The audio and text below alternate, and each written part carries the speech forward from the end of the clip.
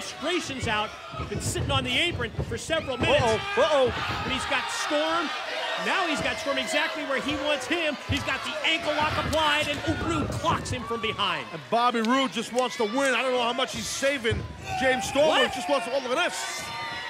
Oh, that's the gun wrap.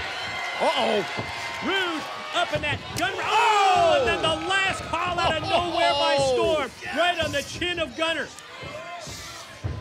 Oh, the move that we've seen over the past several weeks that's gained Roode so many wins, and he gets another one.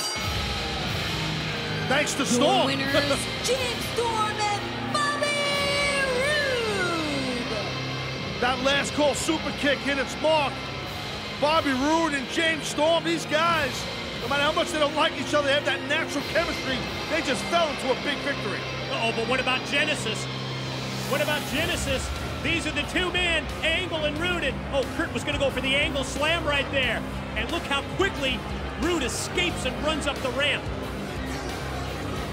Kurt Angle is totally focused on Huntsville, Alabama, totally focused on Genesis when he gets Bobby Roode inside the steel cage, and Kurt's gonna have to be totally focused that night. Oh, you better be against the it factor.